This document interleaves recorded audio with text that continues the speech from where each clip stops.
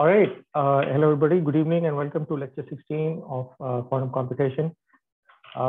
In the previous lecture, so we have started discussion of the quantum Fourier transform algorithm. And in order to explain to you what the quantum Fourier transform is, first I started a brief review of the classical Fourier transform, right? And explain to you that the classical Fourier transform is basically just a transformation of the basis in a vector space. And as an example, you can consider the momentum representation and the position representation. And an illustration of such a transformation is given by an expression of this form.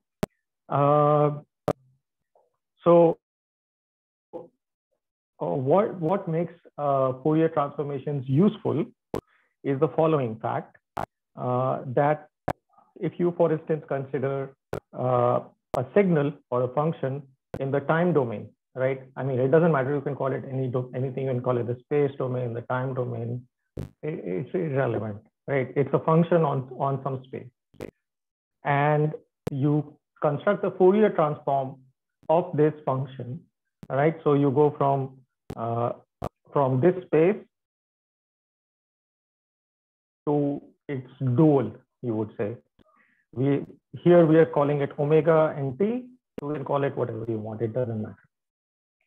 So what happens is that in this example that I've given you, for instance, if you were to consider, let's see, 1 second. This one should be black, right? So if you consider the black signal, the black curve, right, that corresponds to a sinusoidal sinusoid with constant frequency, right? So if you take the Fourier transform of that, what you will get is a single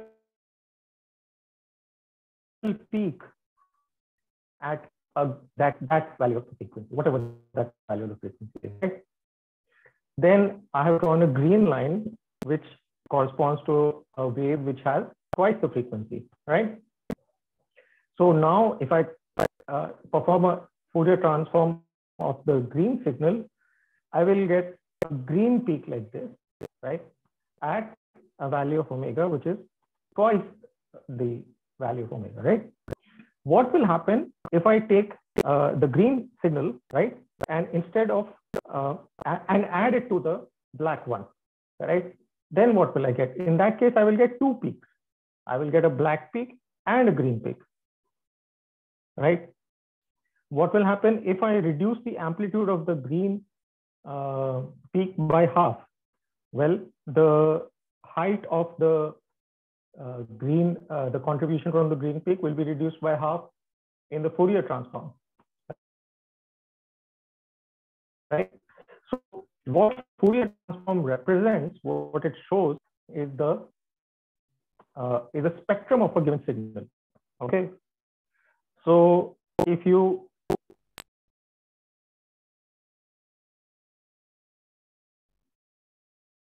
look at the spectrum of any signal, right? And so this is omega and f omega, right? Now, high omega corresponds to high frequency, right? Low omega corresponds to low frequency, right? So let's say I have some sort of a curve over here which looks like this, right? What can you say about this signal, right? What you can say is, and where let's say this is omega naught is equal to let's say 40 kilohertz. Okay. What can you say about this signal? Well, you can say that it doesn't have any frequencies larger than 40 kilohertz, right? And similarly, if you had another signal which looked like this, you would say that, well, this signal doesn't have anything less than 40 kilohertz, right? Now, maybe you have played around with what is called a equalizer. It is available in all the smartphones. You have an audio player right? Or in the old days, it was an analog. So there are a bunch of displays. There are a bunch of slots like this.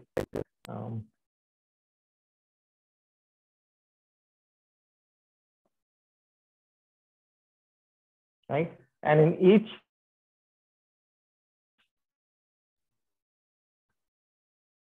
one of these slots, you have a slider which you can move up and down, right? And would have something like I don't know, 5 kilohertz over here, 10 kilohertz over here, right? 20 kilohertz over here. And if you wanted to make the sound have more treble, right? Higher treble, what would you do? You would take the 20 kilohertz slider and you would move it up, right? This would increase the treble. And if you wanted to increase the bass, you would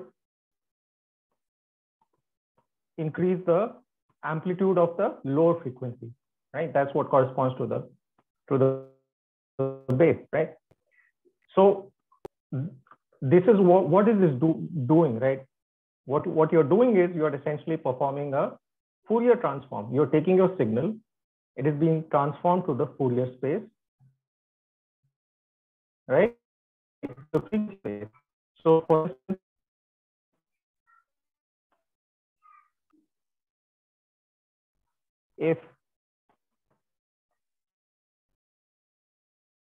if our original signal looks like something like this in frequency space, okay? What happens when I increase the 5 kilohertz, this thing, right? What will happen is that this part of the signal will become amplified, right? What will happen when I change the 20 kilohertz?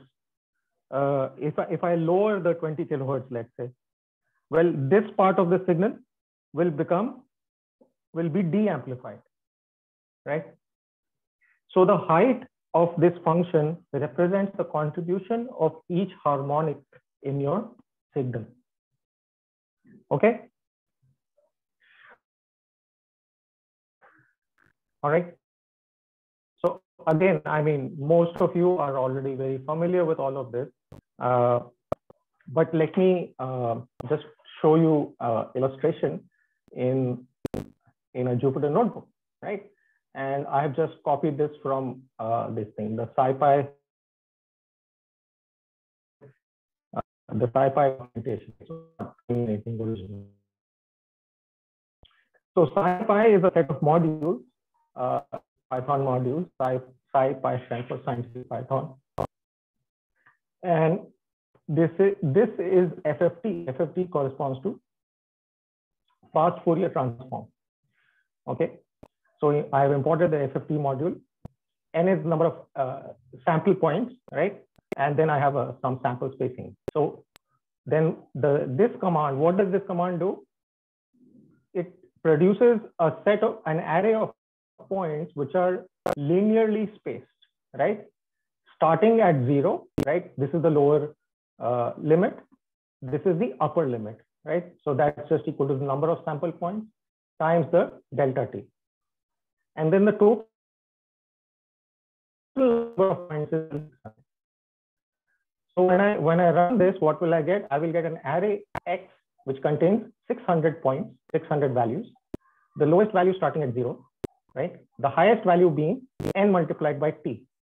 So in this case, if you multiply that 6 by 8, you get 3 by 4. So you start at 0 and 0.75, and you divide that interval into 600 points. That's it. That's your X. Then you calculate the sine function, right?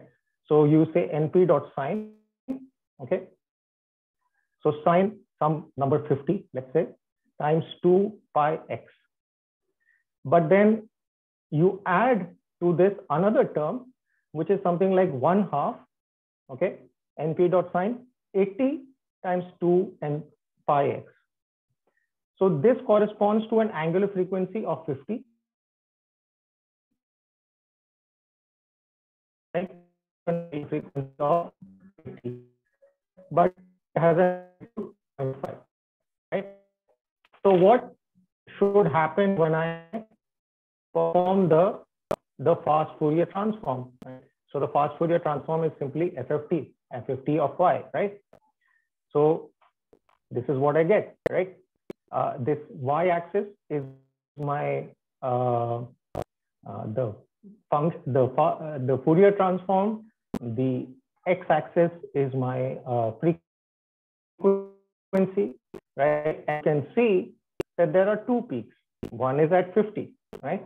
Because there is one sinusoidal contribution at 50. And then there is a second peak at 80, right? It's kind of hard to tell from this, but I mean, it seems reasonable. And the amplitude of this second peak is reduced, right? It's not reduced exactly by a factor of 1/2, but it's reduced, right?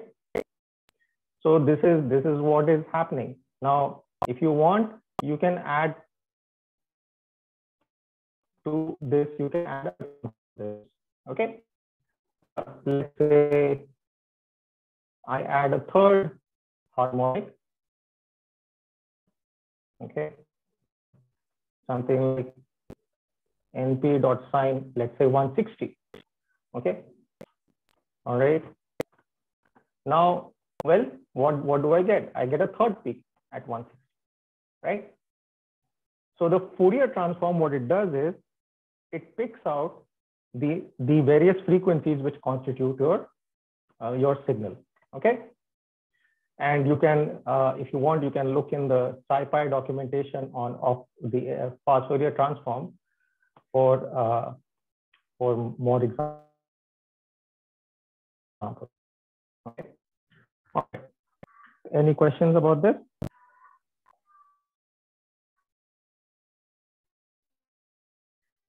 Okay. I will continue with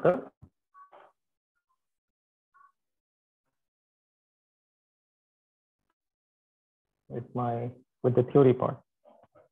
Yeah, okay. So now we have this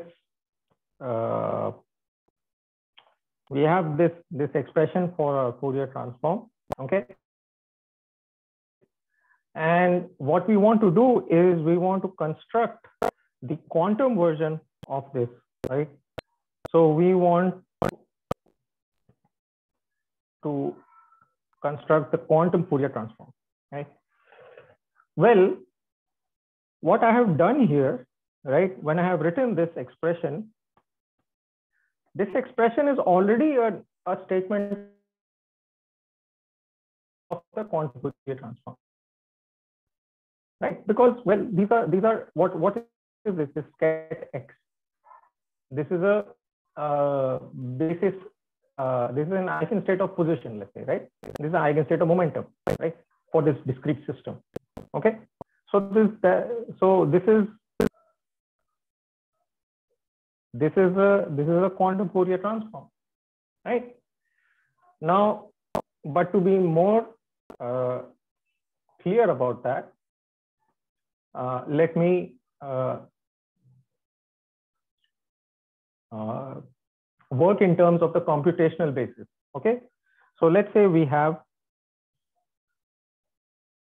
n qubits, or actually big N, small n on frequency. Let's say n qubits, okay? If you have n qubits, then how many bases you have? You have 2 to the n dimensional Hilbert space, right?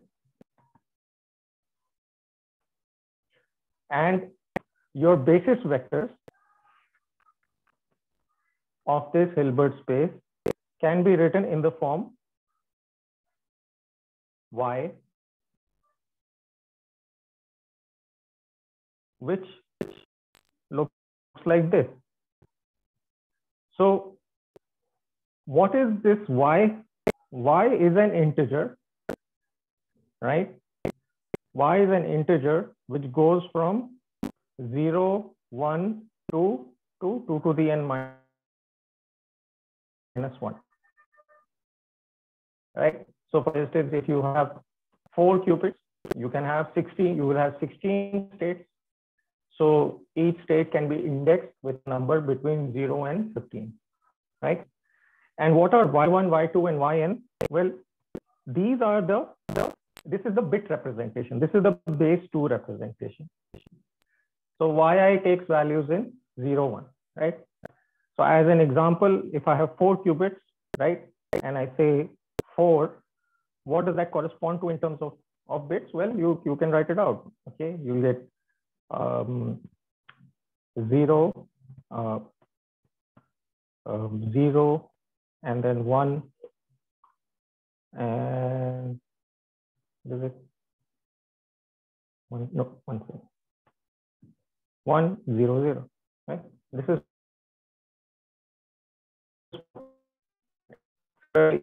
5.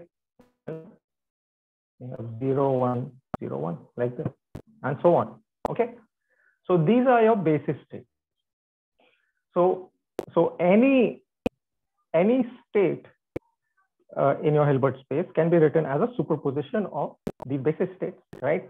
So I can write this as alpha I, and then I, where I goes from 0 to 2 to the n minus 1, right? Okay, so what is the Fourier transform? Well, the Fourier transform, what it does is, so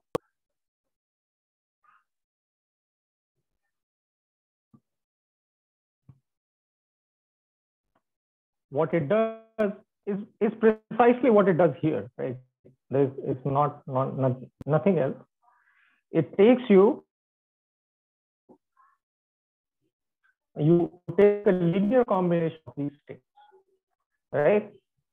So we write the Fourier transform as follows. So we go from this basis of states I, and we take each state and we map it to the state which is given by the following expression. Yeah, sorry, oops. This is not 2n minus 1. This is n.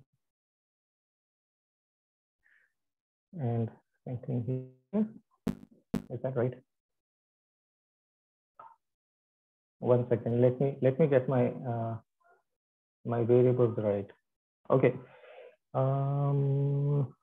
Yeah, that's what I was worried about. I'll call the number of qubits small n, or no, it's fine. Number of qubits is big N. Yeah, the numbering here has to be, my bad. The numbering of these bits has to be from 0 to n minus 1. Okay. So when you take this sum goes from 0 to n minus 1. All right. And you have some coefficient, which we'll write down in 1 second, which will be given by ij and j, right? So this is your Fourier transform basis state, okay? And what is this omega nij? It's equal to exponent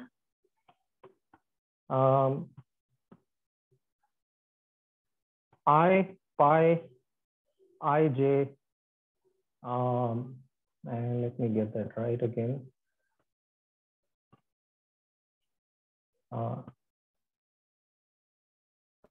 Yeah, 2 pi I, sorry.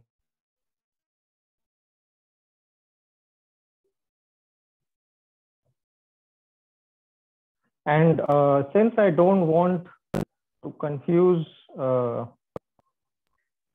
because I have the unit imaginary and things can get confusing, I'll use jk instead. Okay. So omega n jk is equal to exponent 2 pi I jk divided by n.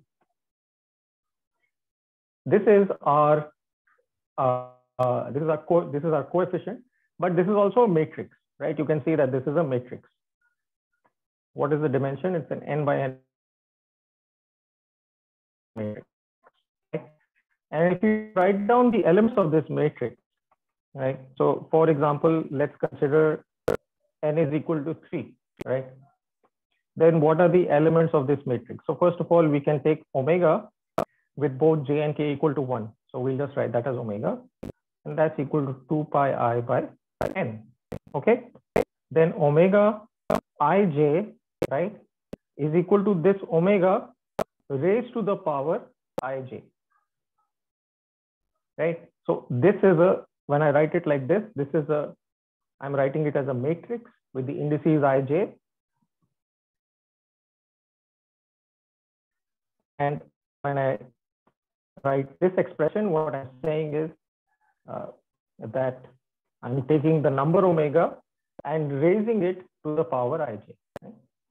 So if you take this expression and raise it to the power ij or jk, that will just enter the exponent, right? So what will my this jk3 look like, right? Now you have to remember that the numbering of the rows and columns goes from 0 to n minus 1. Okay, so j and k run from 0 to n minus 1. So that means if my matrix is 3 by 3, the first row will be 1, 1, 1. The first column will be 1, 1, 1. Then I'll get omega and omega squared, right? And then I'll get omega squared and omega fourth. Right? So how do I get these values? For instance, if you look at this element, j is the row. So the row is 2, right? 0, 1, 2, 0, 1, 2. And I'll give this a different color. Okay, so the row is 2 and the column is 1, right? So this is omega 2. Similarly, if you look at this fellow, j is equal to 2, k is equal to 2, you get omega to the 4th, right? So this is your matrix, and you can check that this is a unitary matrix. So this Fourier transform, you can express it in the form of a unitary operator in exactly the same way. You can write it as 1 by root n.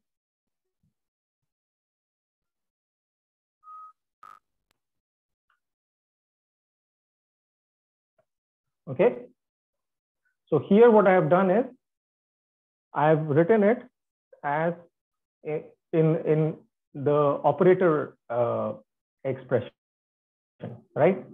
So this is my if you have a set of basis elements, right? If you have a set of basis elements, basis vectors or basis states, let's say I goes from 1 to n, right? Then from this you can construct a basis for operators, right? What does that operator basis consist of? Consists of these operators, right? Where I go well 1 to n or 0 to n minus 1, whatever your convention is. So I can take any operator in my state space and I can write it as a sum of these operators, right? I think I proved this in one of the earlier lectures.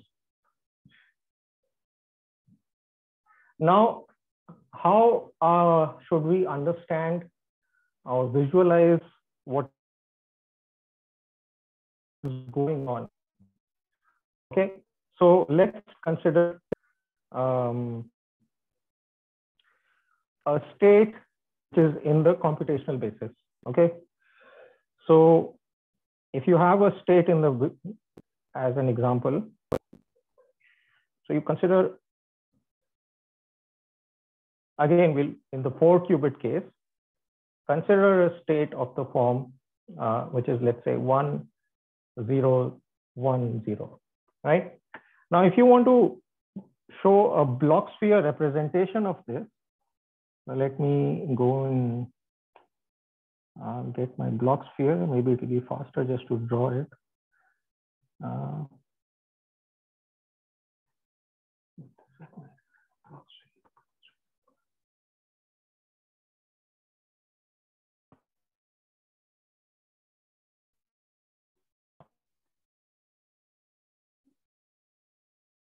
Copy.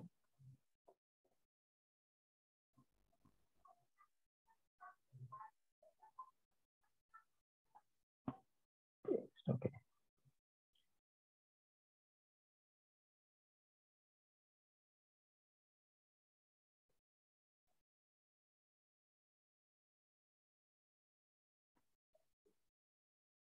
Okay. So how should I think of this this state, right? I can think of it in terms of if I use the Bloch sphere representation.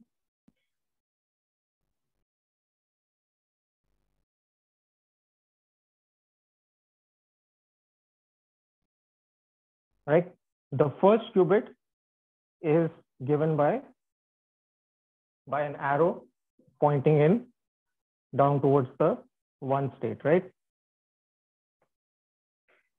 Okay, then the second qubit is given by an arrow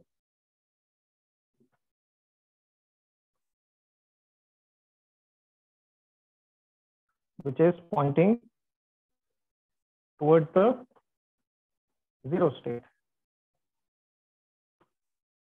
right? And your third and fourth qubits similarly are the same, right? This is your third qubit, and then your fourth qubit as well, the same thing. So let me shift this a little bit here. Okay, so this is what this state looks like in terms of the Bloch sphere representation, right? I have 1 0 1 0, right? Now, so and what happens every time you change the number, right? So let's say I go from 1 0 1 0, I increment by 1, right? 1 0 1 1. What do? I flip one of the qubits, right? So I can take this here again.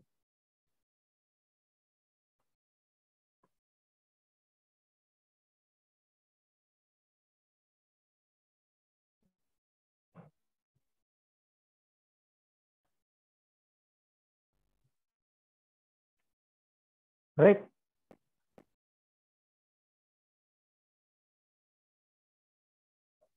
So I have flipped this one qubit, right? Now,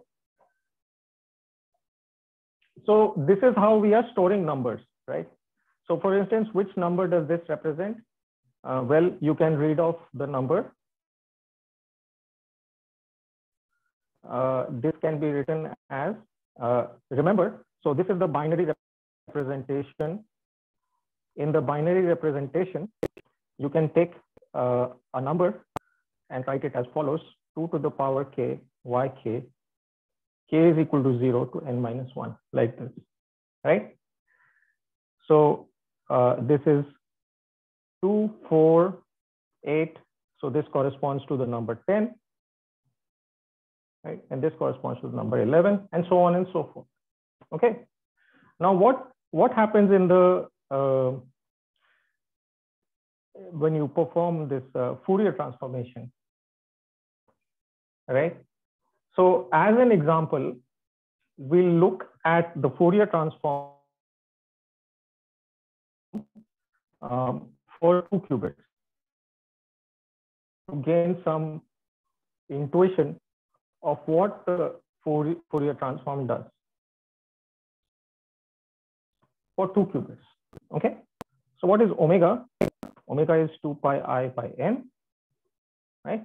N is equal to 2. So this becomes exponent pi I, right? And what is exponent pi I? It's equal to -1, right? Now, so what does our matrix look like? If we look at this matrix, the first row and the first column, there's just 1, 1. And then I only have one element left here, which becomes omega.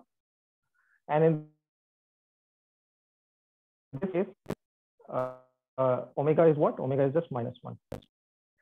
Okay. Now you might recognize this.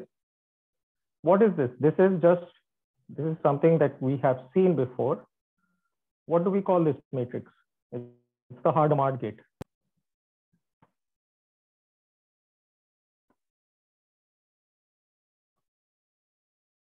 Right?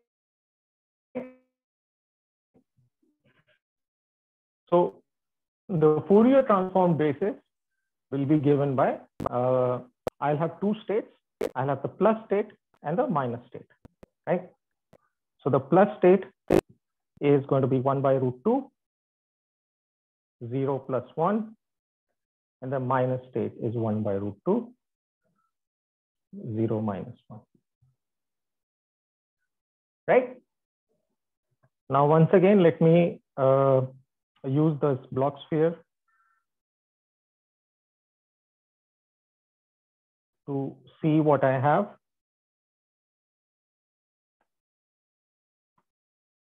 Okay.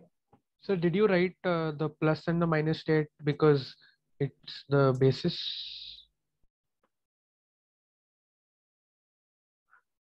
Well, I mean, I have, this is my Fourier transform of 2 qubits, no? And this happened, these two states happen to correspond to the plus and minus states in our notation.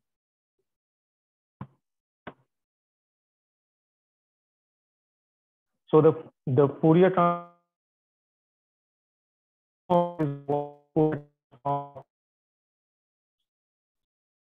is given by this expression, right? Display, yeah, this expression, right? Understood, sir. Right? And so in our case, our matrix, this omega jk, right, is just given by this expression, which happens to be the Hadamard gate.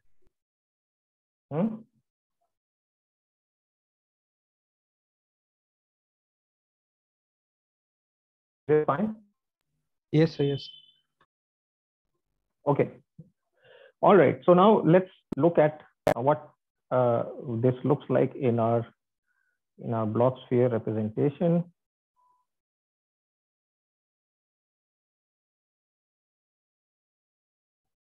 Okay.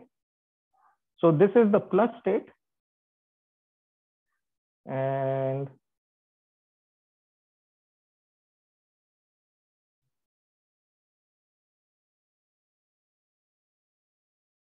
the minus state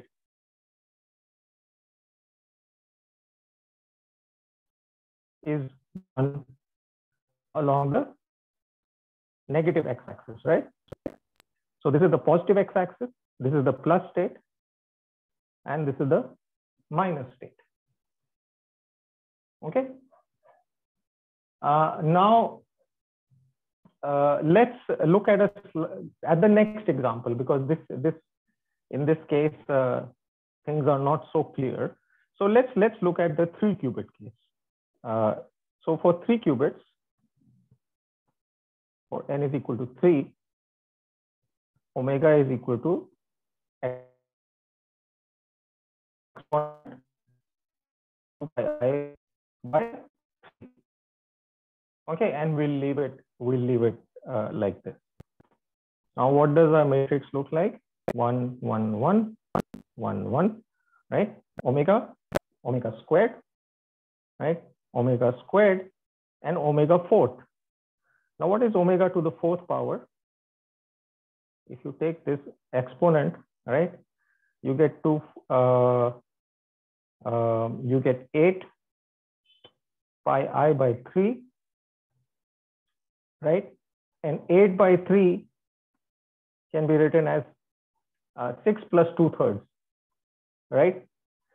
So this becomes exponent of 6 pi I, right? Plus 2/3 pi I, right? So this again becomes omega. Okay. Now Fourier transforms. At this time, I don't have a plus minus. I'll just write. So we get 3, 0, 1, 2. This is 1 by root 3, 0 plus omega, right? 1 plus omega squared 2. Now, what is going on when I have these phases of omega, so on? Okay. So if I want to express a number in the Fourier basis, right? What does that look like? Well, let me take my Bloch sphere again.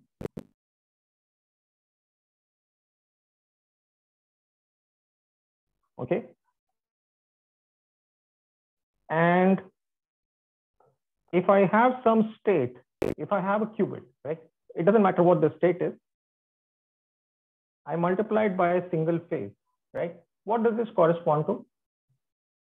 It corresponds to a rotation by some angle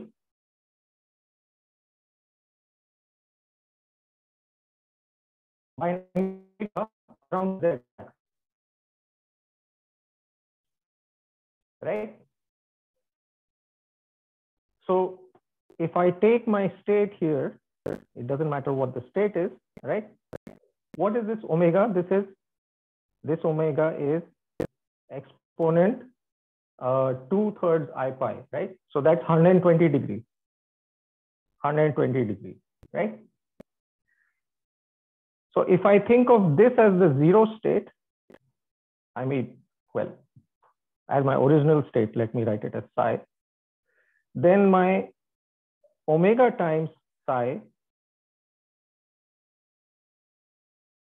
this state, right? And omega squared times psi is this state. Now, if I want to look at this in a little bit cleaner manner, let me draw a circle representing a cross section of the Bloch sphere.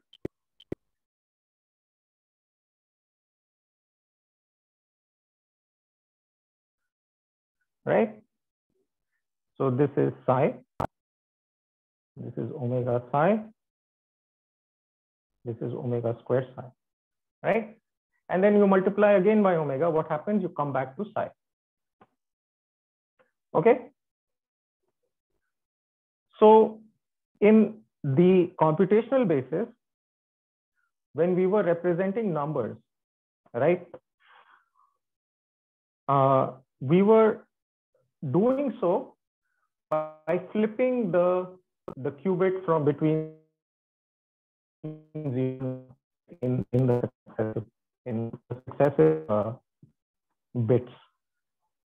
In this case, what we are doing is we are rotating around the z-axis. Okay. Now what I'll do is I'll just show you the animation, which is much better than what I'll achieve with drawing. So I'll just show this to you in the browser. So this is in QIS-Kit. Okay, this is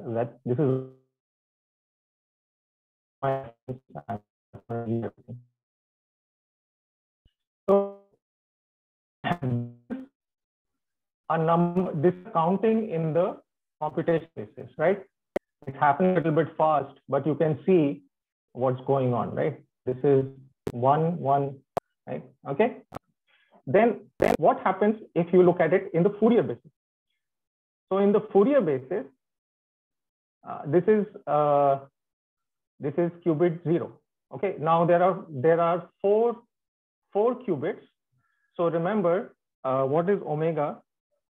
Omega is 2 pi I divided by 4, which is what? Pi by 2, right? 90 degrees. So what happens to my first qubit? Wait, pi by 2 is 90 degrees. 90 degrees, right? So my first qubit, it flips. So let's see, in the state, it's changing too fast, right?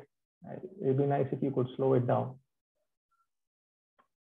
Okay, so in the state 0, you saw that all the qubits were pointing in the plus direction, right?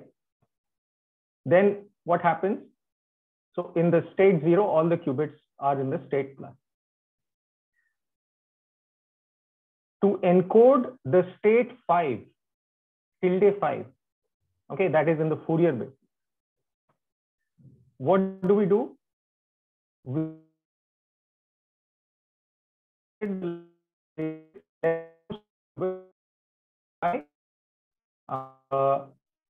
5 by 16 full terms.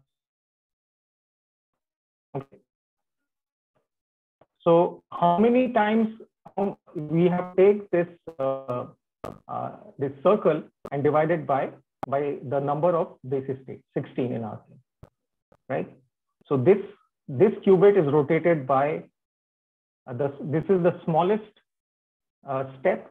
This is the next smallest step, right? This is the one after that. This is the one after that.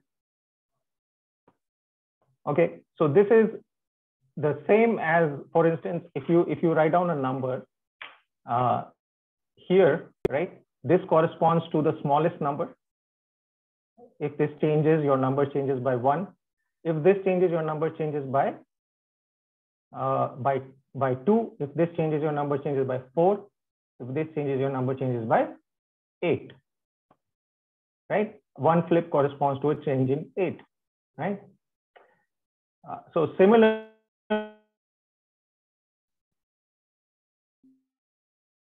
A single change, a single rotation by an amount given by 2 pi divided by 16 corresponds to the smallest change, right?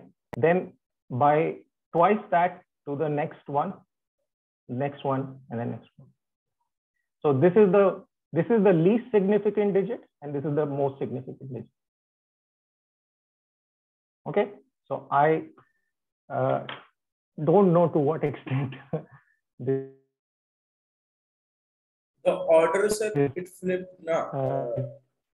Like earlier we had like 1, 2, we were going from right to left. The order is reversed, right? So in the computational basis, you had the lowest bit here and the highest bit here. In the Fourier basis, it's the other way. Okay. Well, at least in that representation.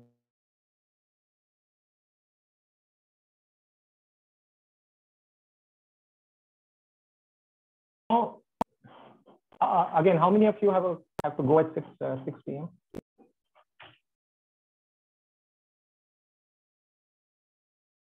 Sir, I have to go, sir. Naveen, right? Yes, sir. Okay. Naveen, would you mind if I continued after 6 p.m.? Can you? Sir, like 10 minutes, okay, but sir, actually I have meet at 6:15, sir. Okay, so 10 minutes are fine. That's all I need. Thank you. Yes. Okay, so now let's talk about how we get that representation in terms of that plus and minus oscillating states. Okay. So now, and you will not mind, please, the discussion will unfortunately become a little bit technical. Okay. But what will be the main tools in what follows? It will be the following. So if you have a number in base p numbers, right? So for instance, if you have base 2, then your digits go from 0 to 1, right? If you have base p, your digits go from 0 to p minus 1, right? So you can have base 8. In that case, your highest digit is 7. You have 0, 1, 2, 3, 4, 5, 6, 7. So if I have some number in base p, right, and this is the number, what does it correspond to? How will I write it in my usual base 10 language? Right, I can write it as follows. I'll write it as so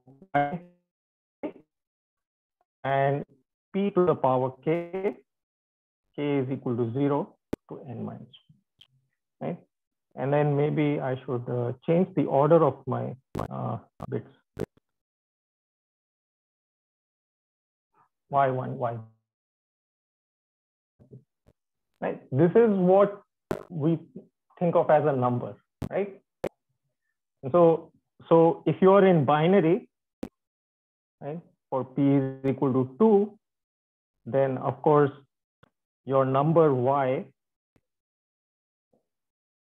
would be equivalent to writing it as yk 2 to the k.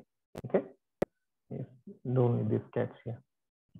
Okay, so now let's look at what happens when I consider the QFT, quantum Fourier transform, on n qubits. Okay.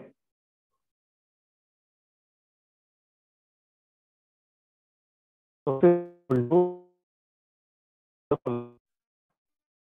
omega n. Remember, omega n is exponent of 2 pi I by n, right? And then to the power xy, I, and we sum over y goes from 0 to n minus 1. Okay. So y is our computational basis and x is our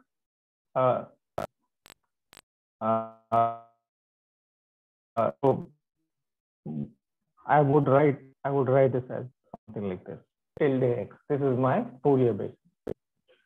Okay, now we can take the expression, this exponential,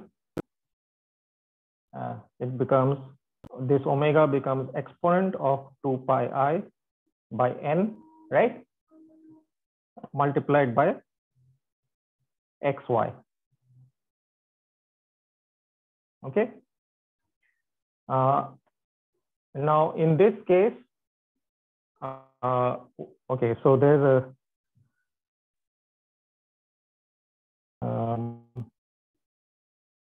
let me just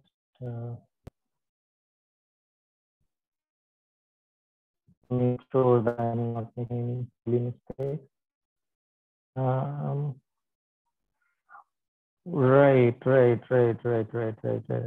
So this n is not the number of, yeah, this I should write it as small n.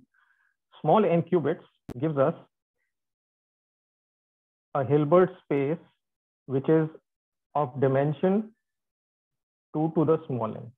So the capital N that I'm using here, this is the dimension of the Hilbert space. So the capital N is the number of qubits, is 2 raised to the number of qubits.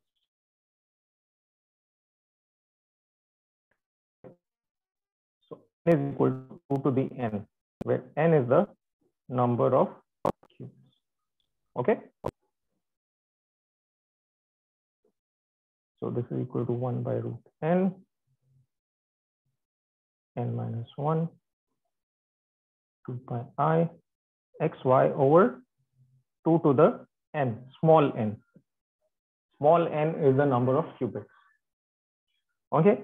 And now we will use the representation of y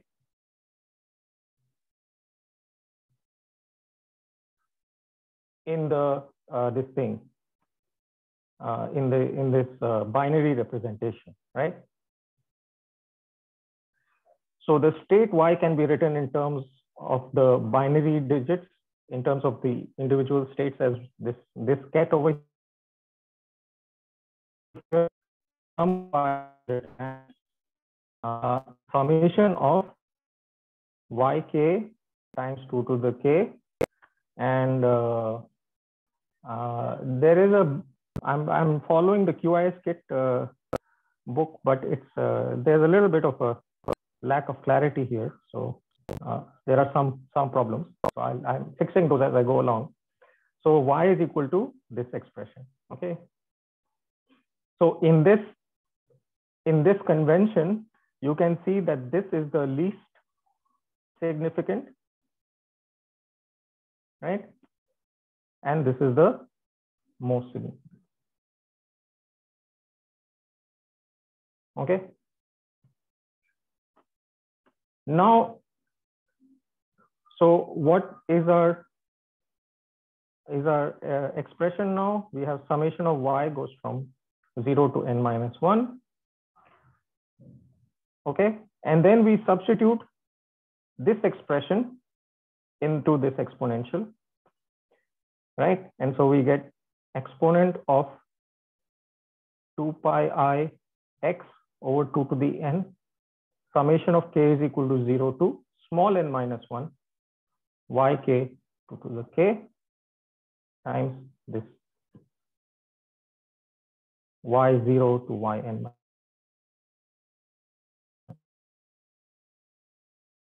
Now, what I have here is I have inside the exponential, right? So if you have a summation like this, what does this become? This becomes a product of the individual exponents, right?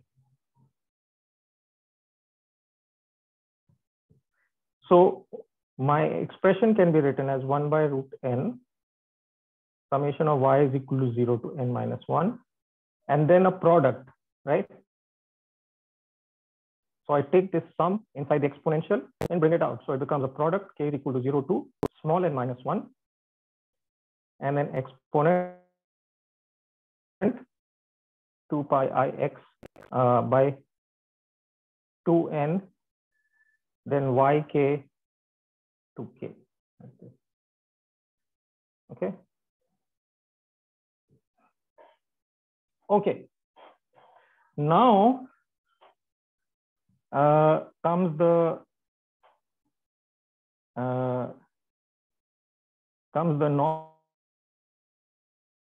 non-trivial part. So for that, let me just show you my notes, which I have taken previously. Okay.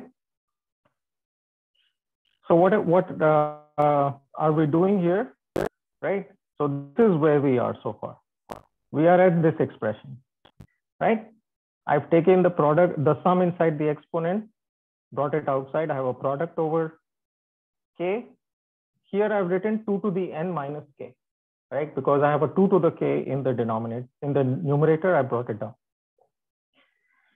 Okay, so the claim is that this expression can be written in this way. Okay, what is this expression? This is a tensor product over my n qubits, with each successive qubit being in this state. Okay, so we'll look at what this state does exactly and how we get this expression. So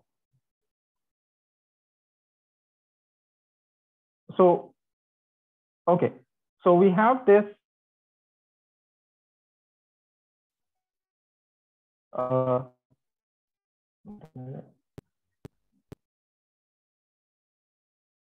right. So now in this expression, what we do is we exchange the order of the sum and the product. Okay, so I put the sum first. I have the sum of y from 0 to n minus 1. Okay, Now, what does this correspond to? This means that I'm taking y to run from 0 to 1, 2, 3, 4 till 15, right? Let's say. What does this correspond to in terms of the individual bits, right? The individual bits are given by y0, y1, yn minus 1, right? So I can write the same expression if I have something like this, sum over y. This is equivalent to taking y0, sum from 0 to 1, y1, sum from 0 to 1, yn minus 1, sum from 0 to 1 of this expression. These two expressions are one and the same, right? Because as I iterate over each of the bits, what does that correspond to? That corresponds to me iterating over each one of the possible values of y, right? So this is important. Just look at this for a second. If you don't understand it, convince yourself that this is indeed the case. Okay. As an example, you can again consider a very simple example for 2 qubits. So for 2 qubits, how many states are there? There are 4 states, right? What do those 4 states look like? 0, 0, 0, 1, 1, 0, 1, 1, right? And how can I write this? I can write this as sum of y0 goes from 0 to 1, y1 goes from 0 to 1, y0, y1, like this, right? So as I iterate y0 and y1 from 0 to 1, I will get each one of these states, right? And on the left-hand side, it will correspond to the sum from 0, 1, 2, 3 in the computational way. So this is the key point, okay? This is the key step. And it's important that you understand. Once you have this step in hand, okay? And to understand the fact that this step is needed, I actually had to refer to the lecture notes by Thomas Wong, okay, which are wonderful. That textbook, that free textbook. This is not given in Nielsen-Chuang. You won't find it on Wikipedia. And I guess was not smart enough to figure it out.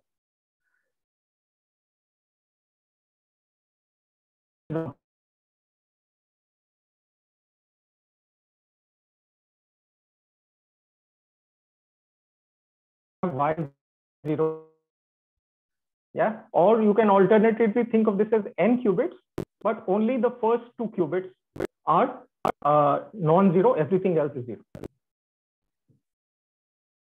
So our sum, we have this product of k goes from 0 to 1, n minus 1 is the number of qubits minus 1, so it goes from 0 to 1. Our sum over y, over all the states, can be written as this, as the sum over the individual bits, right? And we have this exponential y0, y1, okay? Now, again, for simplicity, I will set x is equal to 1 in this, okay? If you set x is equal to 1 and you take this product. So when we take this product, what happens? We have this yk, right? 2k. So I get y0 and then y1 divided by 2, right? Then I perform this sum, right? Now in this sum, there are 4 terms. So let me look at each one of those terms. the first term is when both the bits are 0, 0, 0. What happens to this phase? This phase becomes 1. So I get 0, 0. Right? When I set y 0, the first bit to 0 and the second bit to 1, right? So this phase is 0 and phase of 2, right? And then time 0, 1. Then when I have 1, 0, what happens? I get a contribution from this guy also, right? So I get 2 pi I. This just gives me, what does this give me? This gives me 0, right? Because, well, it's the second bit is 0. And then finally, when I have 1, 1, I get 3 pi I. So what does it look like? Now you can see there is a pattern, right? So are we like rotating by pi? Yeah, exactly. So I get 1 here, exponent pi I in the second term, exponent 2 pi I in the third term, exponent 3 pi I in the fourth term. Right? And now you can factor this. So I take the first two terms, I factor out this 0 qubit. Okay? So I can write the first two terms in this way: 0 tensor superposition of this 0 and 1 state, but with this phase factor pi I. In the second, in the next step, I can take the 1 qubit, the first qubit 1, and I can take exponent 2 pi I common, and I can again write this as 0 plus exponent pi I 1. Right? So these two expressions are the same, right? And now you can take these terms common.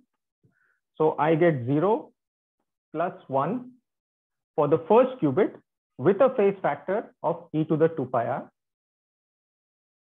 For the second, I get 0 plus e to the pi. Right? First qubit, and this is the second qubit. Right? This is the first qubit and the second qubit. This is when x is equal to 1. So in general, right, if you have n qubits, what will be the picture like? The picture will be the following: the first qubit in this state, the second qubit in this state, and so on till the n minus 1th qubit, right?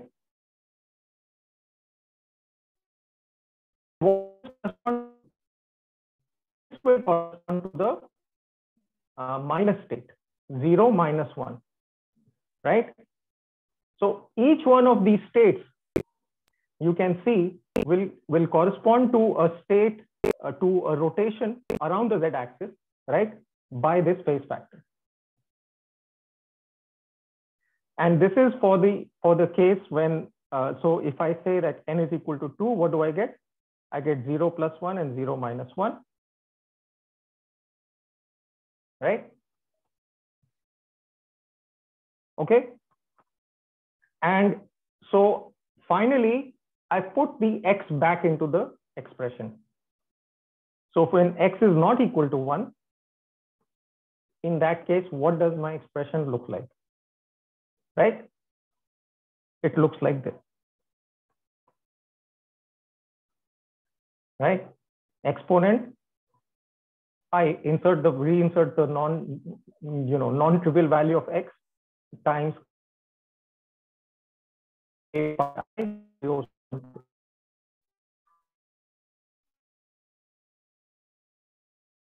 Okay. So, and Naveen, I apologize. I know that Naveen might have left maybe, or maybe you're still here, but I hope that you can watch whatever is that you missed. You can watch it online. Okay. But I wanted to finish this and leave one coherent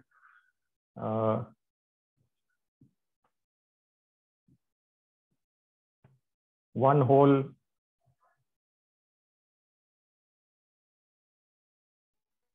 beta 0 plus exponent 2 pi I x divided by 2 to the k. Okay, so this is what the QFT does. Okay, and once we have this expression, then we can construct a quantum circuit which is efficient. Now see, the thing is, the issue is that if you were to construct a quantum circuit out of this original unitary, right? What is this unitary? It's an n.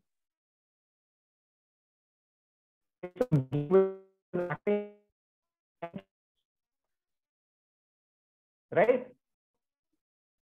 So you would have to find some way to decompose this into products of simpler gates, right? Into products of 2-qubit gates.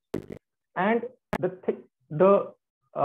quantum Fourier transform would not be efficient. It wouldn't really give us any quantum advantage if our circuit required more gates or more steps than other classical computation. So, however, when we express our Fourier transform in this manner, right? What does our circuit look like? Our circuit can be in the following way, as we already defined. So this is the first qubit, the second qubit, then the nth qubit. Oops, sorry. So what do? You act on the first qubit to perform with a Hadamard, right? What does the Hadamard do? And you take all your qubits to start in the 0 state, right? So the Hadamard converts it into the plus state, right? This converts it into 0 plus 1 by √2. But now what you want to do is you want to perform a rotation on this qubit, right? And this rotation has to depend. So here you perform a rotation, but this is a controlled rotation which depends on the value of the thing. Then there will be another controlled rotation which depends on the value of the third qubit, and so on. Okay, and then when you are done with this, with the first qubit, you'll start with the second qubit. You'll put a Hadamard. Then again, you will have a bunch of controlled rotations.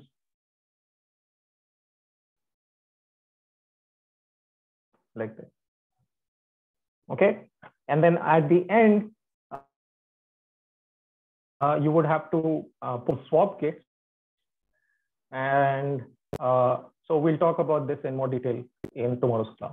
Okay, and the thing is that this QFT is very important, right? It's a central algorithm in quantum computation. Why? Because this QFT is required for something known as phase estimation, right? And phase estimation is what is required for Shor's algorithm.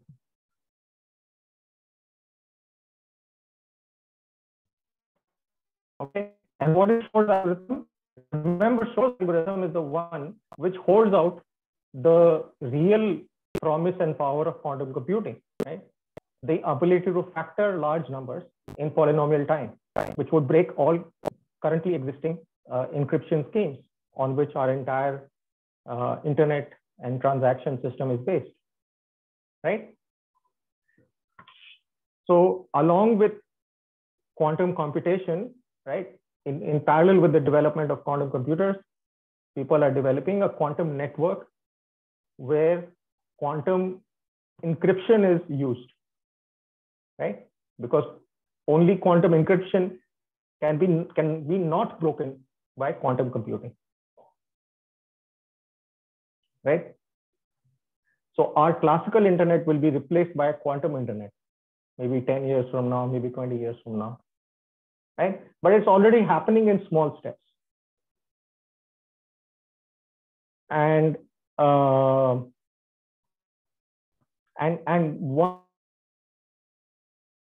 we actually have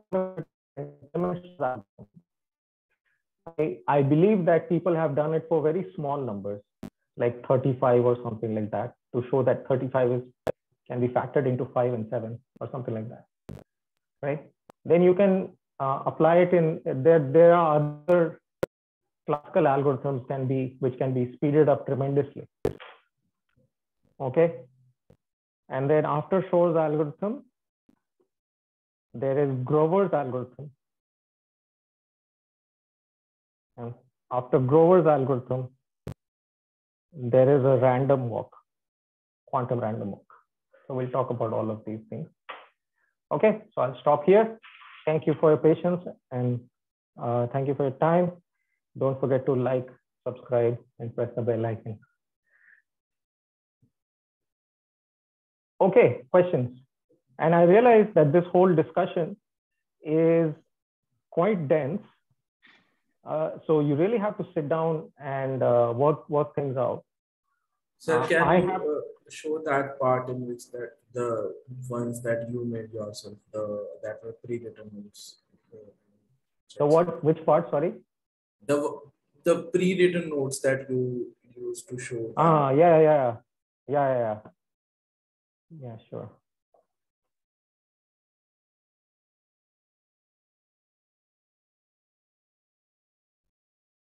I'll share all these notes with you. Don't worry. Just a little down.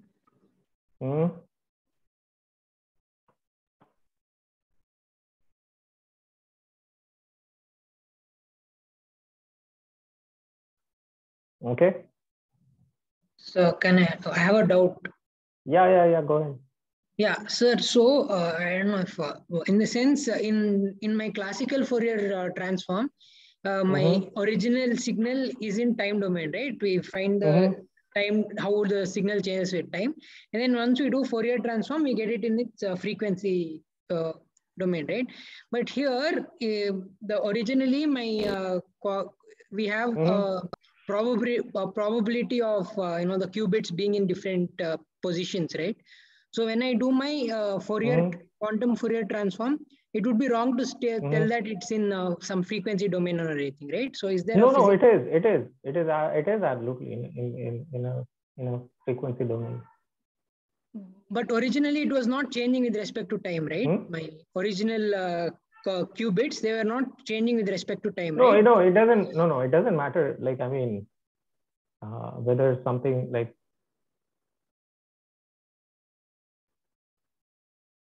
you take a signal, you take a snapshot of a signal, right? And that contains some set of data points. Now you can interpret these data points as corresponding to something that is changing in time, but you can also correspond to something changing in space, right? Something that is frozen. It doesn't matter, right?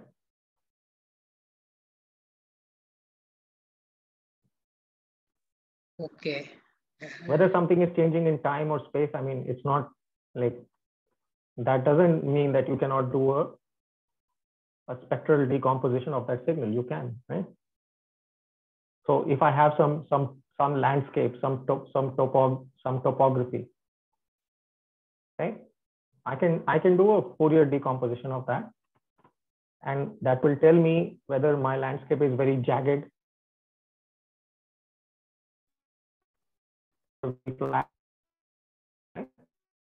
Okay. So when I make my conclusions, like in my Fourier, when I make my conclusions in classical domain. Or one second.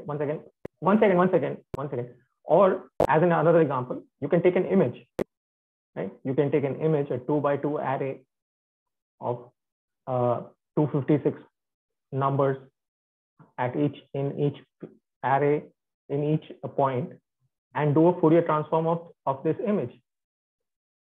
When you do a Fourier transform, right, what do you get? You get a distribution which shows you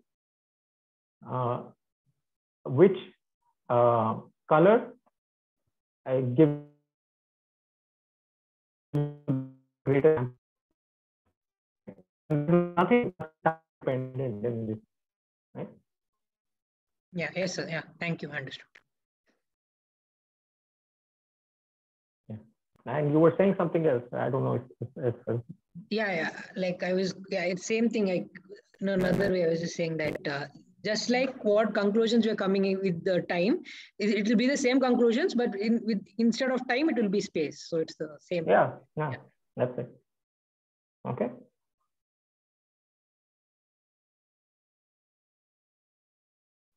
All right. So again, I will stop the recording here.